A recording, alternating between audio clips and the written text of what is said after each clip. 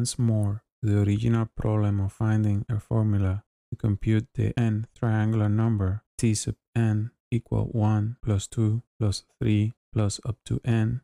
Triangular numbers suggest by their name the idea of geometry, and it should be interesting to try to apply some geometric reasoning to solve the problem.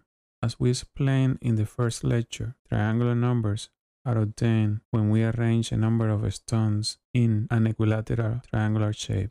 It just happens that it is convenient for us to rearrange those stones in another triangular shape, that is, triangle. That way we are able to produce triangular numbers, and it becomes very simple to arrange the stones in a two-dimensional array of stones that can be easily counted. Now we will see how the geometric demonstration works for t sub 4.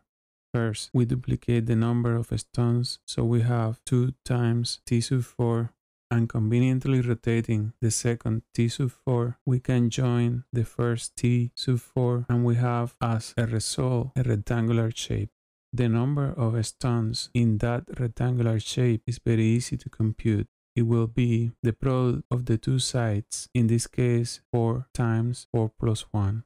So, since we have duplicated the original number t sub 4, now we need to divide 4 times 4 plus 1 by 2, and that will give us the value of t sub 4. The same procedure can be carried out for 100 stones or any other number. We do not suggest you do this literally for 100 stones, but you should be able to play this same argument in your mind.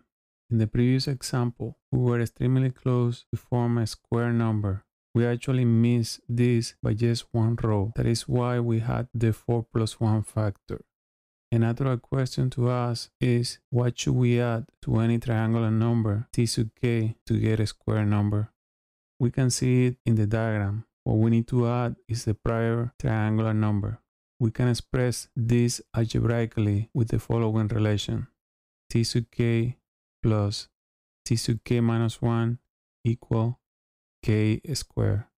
What this formula is saying is that the sum of two consecutive triangular numbers is a square number. We can verify that this is true since t sub 1 plus t sub 2 equal 1 plus 3, which is equal to 4, and also t sub 2 plus t sub 3 equal 3 plus 6, which is equal to 9. It's easy to see from the geometric configuration why the sum of two consecutive triangular numbers is a square. Since t sub k is something we are interested in finding, then the relation seems to be also a kind of equation where the unknown to be found is t sub k. Notice also that t sub k minus 1 appears on the equation. Naturally, if we know how to compute t sub k, we also know how to compute t sub k minus 1. Equations of this type are known as recursive equations. The last row of t sub k would be the diagonal, and since subtracting the diagonal, the resulting triangular number is equal to t sub k minus 1, we can also write another relation: t sub k equal t sub k minus 1 plus k. Now these two equations are defining t sub k in terms of a prior triangular number t sub k minus 1. This type of relations are called recurrence equations, and we will discuss them in more detail in some other lecture. For now, let us try and see if we can solve the first equation: t sub k plus t sub k minus 1 equal k squared. With the initial value t sub 1 equal 1. It's easy to see that since t sub k plus t sub k minus 1 equal k squared, then t sub k must be represented by a polynomial of second degree. Furthermore, if we use k equal 1, 2, 3, 4, etc., and we find the values of t sub k 1, 3, 6, 10, etc., plotting the points 1, 1, 2, 3, 3, 6, 4, 10, the curve we draw looks like a parabola. Since parabolas are expressed by polynomials of second degree, so let us make the assumption that t sub k is a polynomial of degree 2. The general equation for a polynomial of second degree is t sub k equal a times k squared plus b times k plus c.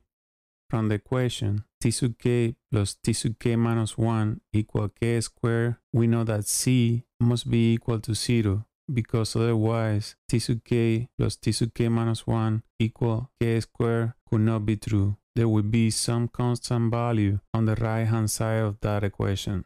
So now we have managed to simplify the equation to something simpler. T sub k equal a times k squared plus b times k. But we know some of the values for t sub k. That is, we know that t sub 1 is equal to 1 and t sub 2 equal to 3. So replacing those values in the recurrence equation, we get the system of two linear equations. T sub 1 equal a plus b equal 1 and t sub 2 equal 4 times a plus 2 times b equal 3. And we can easily see that a equal b equal 1 over 2 satisfies the system of equations. Replacing a and b in the quadratic polynomial, we get that t sub k is equal to k plus 1 times k over 2. To solve that recurrence equation, we had to do some work because we failed to notice that was a lot easier. By using both recurrence equations together, we get a system of recurrent equations, and it just happens that this system is very easy to solve. T sub k plus t sub k minus 1 equal k squared, and t sub k minus t sub k minus 1 equal k. And adding them, we get 2 times t sub k equal k squared plus k. And so t sub k is equal to k plus 1 times k over 2.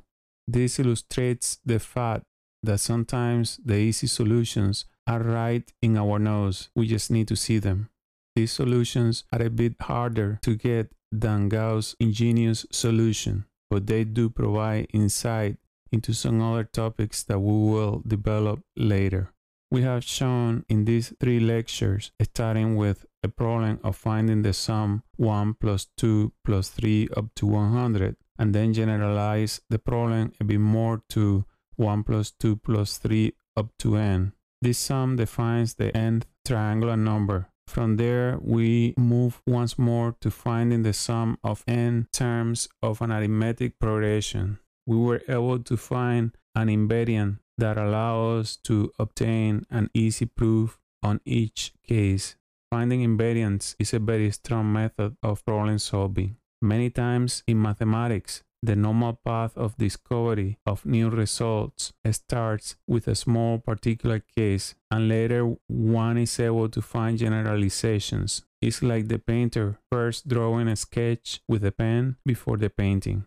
There is also a misconception about mathematics. Many think that to make mathematical discoveries, you need to be a full-fledged mathematician. Actually, it would be of help, but there are still many elementary results to be discovered, and usually research mathematicians will not spend time on those.